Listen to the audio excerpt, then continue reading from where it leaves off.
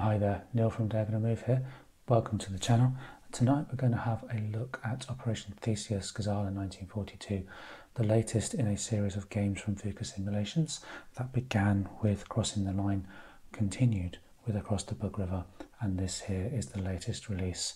It's actually an unnamed series of games as far as I'm aware, but they are quite closely linked in terms of their mechanics and style of play in the system. However, each one does have a separate challenge within its system, and they do play a little bit differently from each other. This video then is going to be a look at the game. I'll touch on the way the game plays and some of the major systems within the game. I have done a more detailed look at Crossing the Line, and as the basic structure is very similar to Crossing the Line, I won't go into a full in-depth rules overview here, but I will highlight to refresh people's memory or to introduce new players some of the major systems in the game as I go along. But let's have a think about the system as a whole for newer players. And each game in the series is essentially a puzzle, and it's a puzzle relating to how one player who acts as quite an aggressive player can overcome a barrier, a terrain, be that natural or man-made, and really get across the map quite quickly in order to secure the historical victory, or the better than historical victory. The defending player's puzzle, on the other hand, is the reverse of that. It's how can the defending player use the terrain and the obstacles that are featured on the board in order to slow down that attacking player and achieve not a victory but a win in the game by basically losing slightly less badly than the historical result. Now in the original game, in Crossing the Line, if I just try and highlight the map, just to show some of the differences really. We had, it was in Aachen in 1944, and we had the sort of the west wall, and there's sort of the forest here. I can't remember the name off the top of my head, and it's a very small print. And then there was various pillboxes and sort of grey dots dotted around, and the American side had to sort of punch through and then get through the industrialised areas into this more open terrain in order to score some of the major victory points. And the Germans had to try and use the defences that they'd built in order to slow that advance down. Bug River, which is the next one in the series, was a similar principle, but it was all natural terrain. There was very little in the way of man-made obstacles, and this is sort of the historical battle plan actually on this particular map. But basically, you had the river. You had to cross the river and then get into this marshy, wooded terrain, and then eventually try and secure this side of the map, really. And even though the principle was similar, it was quite different in the way it played out, because you sort of had the real kind of heavily armoured American tanks smashing into the west wall and ploughing their way through in the first game, and here you had the German blitzkrieging across the river. It felt like a much more mobile game to me when I've played this one. Now, Operation Theseus is the similar principle. We have the Axis player with the Italian and German forces in North Africa in 1942 having to cross what is a minefield, which is this row of hexes all up here, plus a few others dotted about in certain places. And the aim of the game for the Germans is to cross that minefield and take certain victory hexes. Now in this game, which is different to some of the others, we do have these separate VP markers, and the speed with which you attain those markers will determine the victory points you get for achieving that hex, or for being the player in that hex at the end of the game or at the end of the turn, depending on the victory condition for the scenario. But the ultimate aim is to get to the brook, which is up here, and again is surrounded by a minefield.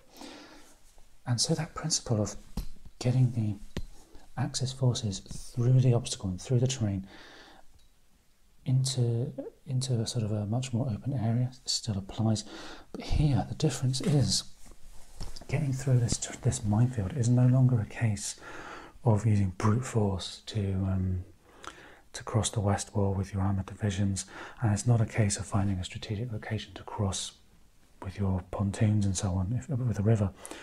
You've actually got to try and do a bit of both, because you have to first you have to enter the minefield and risk all the losses that you might risk going into a minefield.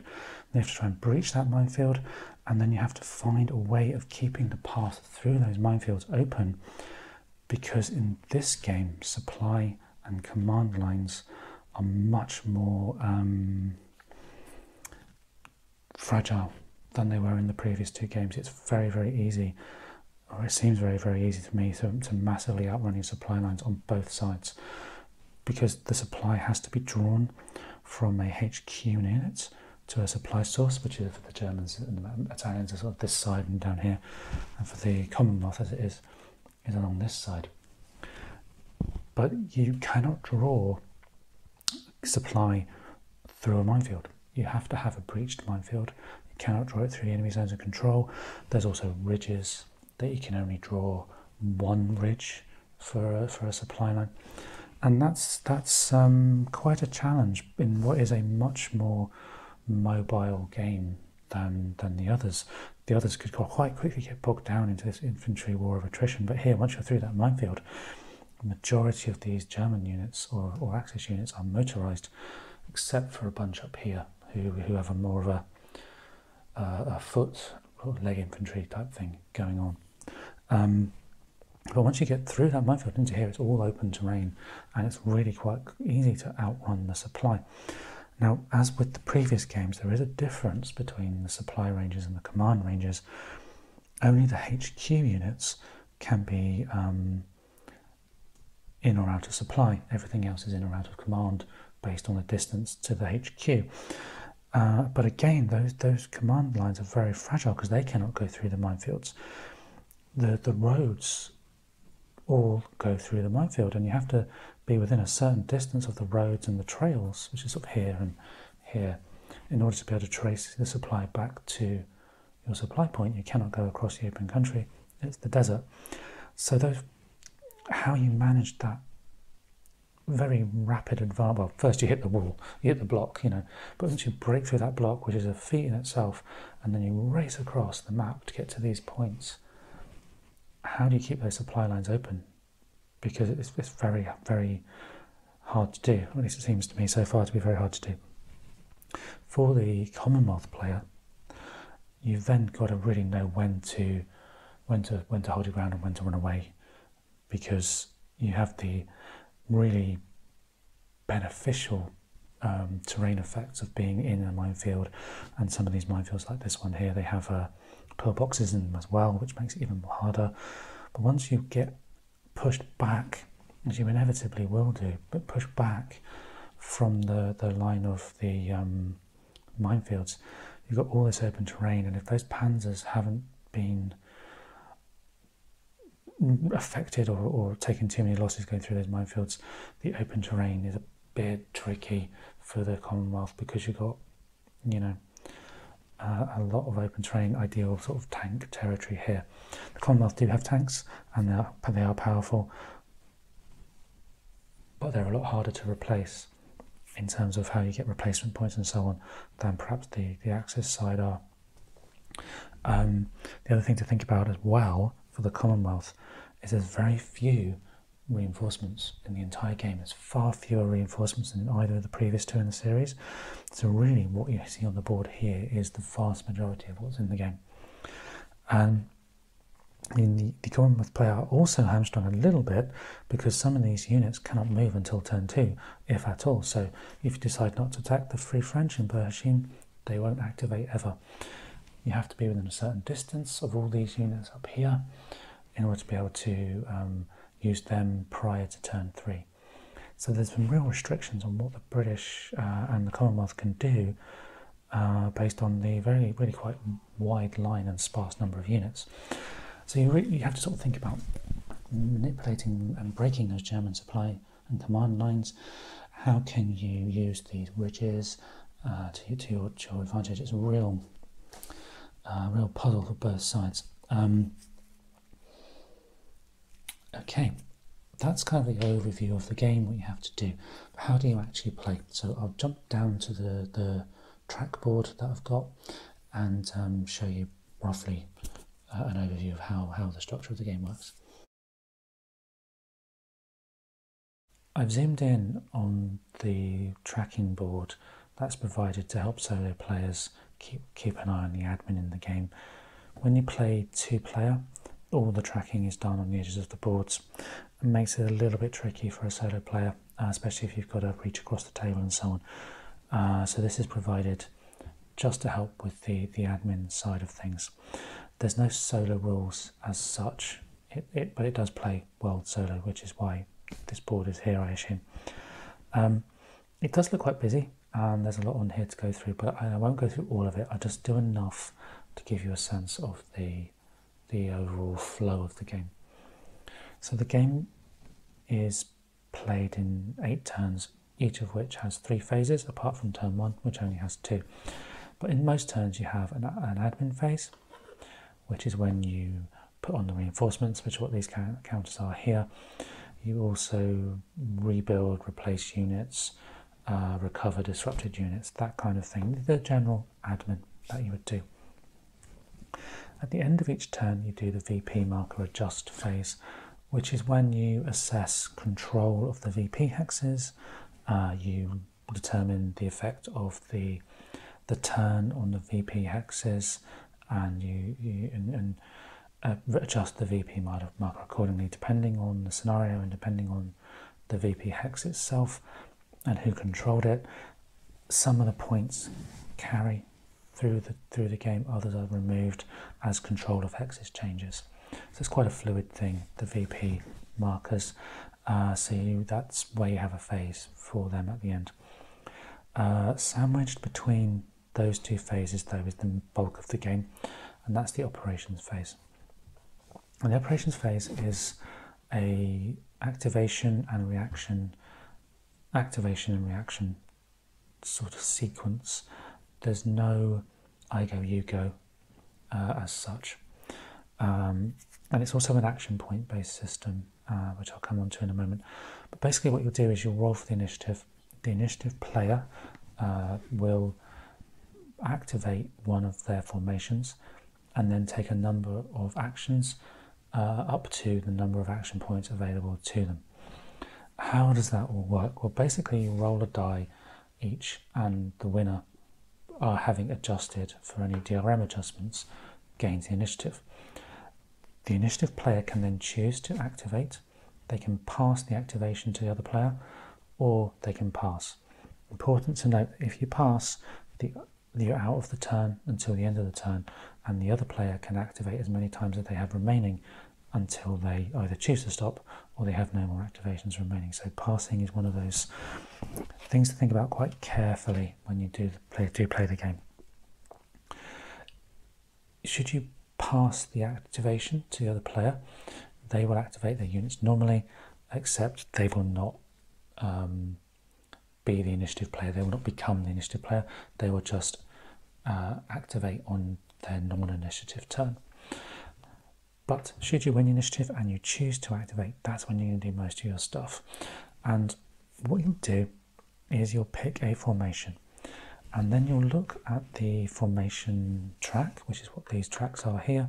There's one for each of the formations in the game. Let's just say the 15th Panzers here have decided to move. They currently have a 7 on the activation track. In order to determine how many action points you have, you'll roll a die and then check the result on the current formation activation level. So let's say you roll a 5, which is down this sort of column there. You'll read it along the row to get to the 7, and you'll see you've got 5 action points for a 7 formation activation level. And so the 5 action points you will get to spend on actions. There are certain counters in the game, for example the counter here, which I'm afraid I can't pronounce because it's a German name. I'm going to try to pronounce it. I'll embarrass myself. But that counter adjusts the action points, and then units for the formation activated, which would be in this case would be the 15th Panzers, would be able to move or perform actions by spending these points down the side. And they'll do things like they will move, they will combat, they might try to refit disrupted units or improve defensive terrain, that kind of thing.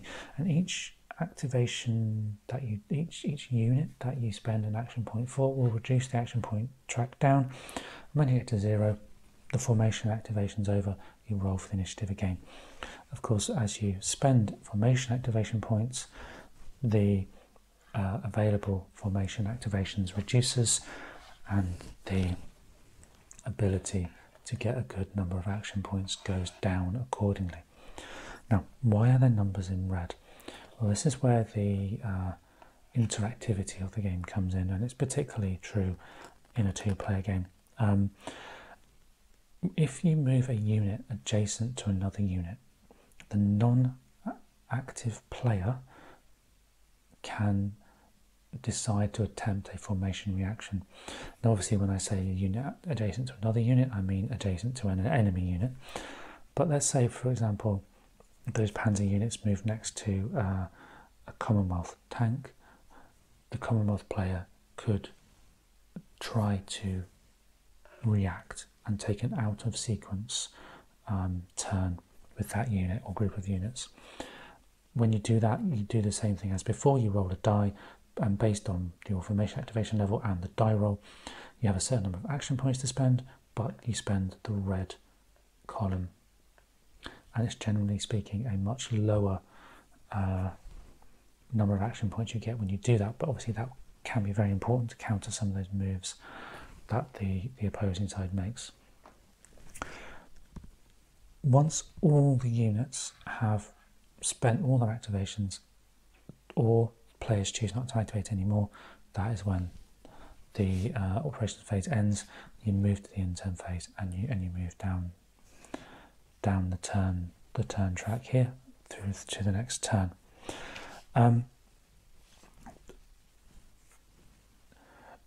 Within the game, there are, as I mentioned, certain rules for supply and command, and they're based on the unit types for HQs.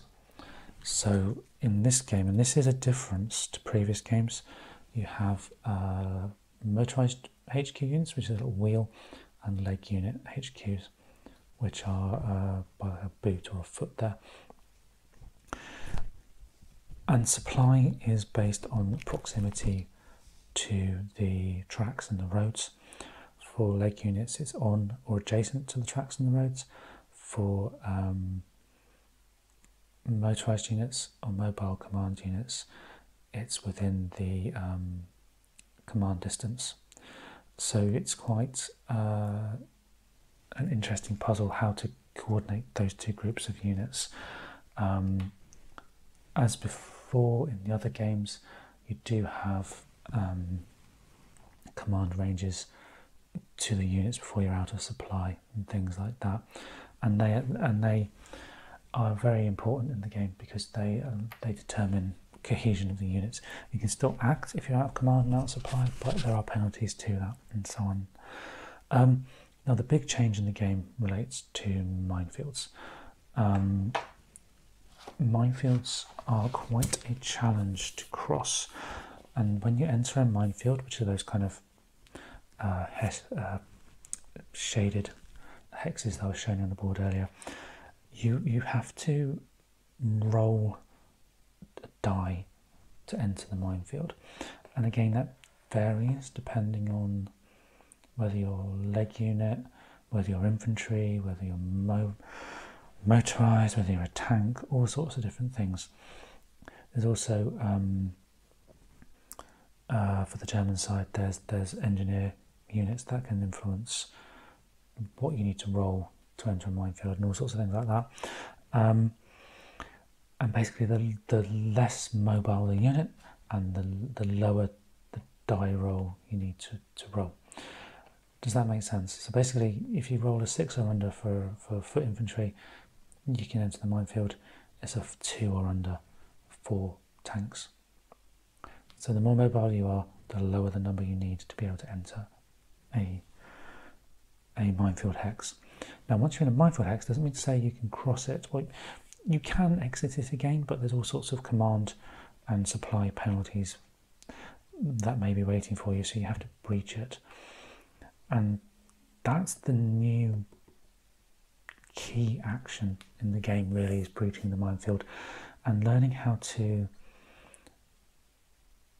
breach the minefield with a minimum number of losses by stacking your engineers, stacking your infantry units in proximity to a HQ with a good engineer rating. Will lower your die roll and give you a much better chance of passing the minefield breach check. If you're disrupted, you have problems, and you can also lose step losses in minefields. And so really learning and how to both attack and defend minefield hexes is now key in the game, really key. That's a big difference. Stacking is stacking, but in this case there's quite a difference between the Axis and the Allies. The Axis can have far more units in the stack than the Allies. Interestingly, when it comes to the actions, and the actions are sort of listed down here, movement, minefields, refit and so on, moving your command HQs is no longer a separate action. Previous games you had to spend a certain number of action points and move your HQ, basically relocate to another urban area, was the way it worked. Now they move like normal units, and that makes them obviously far more mobile, but also far more fragile, it feels to me as well, in terms of the disruption that can happen with, or displacement that can happen with the HQs. Hasty attacks, regular attacks and prepared attacks all form part of combat, and they are action points as before. But one of the big differences in the game is the way the combat works and the changes that have happened in combat. As before, I won't go into too much detail about the minutiae of the combat, but just to say there's a few extra steps. If you've played before, first thing you do is you declare an attack, and it has to be the hasty attack action. Then there's an opportunity to retreat, and if the opponent retreats, there's no battle. But then you can escalate, and this is when you choose to use a regular or prepared attack by paying the extra costs. Regular attack is better than a hasty attack, prepared attack is better than a regular attack. Makes sense, doesn't it? And then you work out the combat multipliers based on multiplying the strength by the combat factor for its unit effectiveness rating. It sounds more complicated than it is, but there's a few steps to go through. Once you've worked out the strength by multiplying the combat chip by the strength of the units, you then need to check for things like combined arms, and some tanks and some infantry can now lead to a column shift. You also have aircraft in the game, and these are abstracted into a column shift if the Axis player only uses the aircraft they have available to them, and the number of aircraft available to them on a combat varies depending on whether it's a prepared attack, hasty attack or a regular attack. And then finally, after you've worked out all the strength and the column shifts, you then work out the DRMs based on combat support from HQs, support from defenders and attacking units nearby, armour superiority, any bonuses, failure to have retreated before combat, and so on. And it's a D10 roll, and you reference the effect on the back. There's a rather large table here, and you have the yields here, and you just cross-reference down. If you have a red number, you have to do an effectiveness check, which is potentially disastrous if you have a bad effectiveness check, particularly if you're the attacker. As before, there are various terrain effects, but perhaps not so many as in many other games. Okay, right. High level summary of how the game works, but hopefully that makes a little bit of sense, the way the game flows between players and some of the steps involved. Okay, back to the zoomed out view. Just a couple of final first thoughts before moving into the next video and then the first turn. And first thoughts really are that this is a somewhat more complicated game than the previous two in the series. The extra steps in combat, the minefield breaches, they all add up to a fair deal more challenge, I think, personally, based on what I've played so far. Yeah, it's going to be very interesting to play this full campaign for the first time, and we'll see how it goes. Yeah, definitely to watch out for the way to attack and defend minefields, supply and command ranges and the fragility of those, and then how to, as the Commonwealth player, best use the terrain once the Germans and the Italians do inevitably break through. So plenty of stuff to think about already. Not even started the game yet and already thinking about how that might work. Hopefully been a good overview for the game, summarised some of the differences between this and the other games in the series, and also an overview of the series as a whole and how the game flows in a slightly abstracted way using the board track. Okay, cool. I will now leave the video here and jump over to the first turn, which will be on a video to come very soon. I hope this has been useful. I'll see you next time.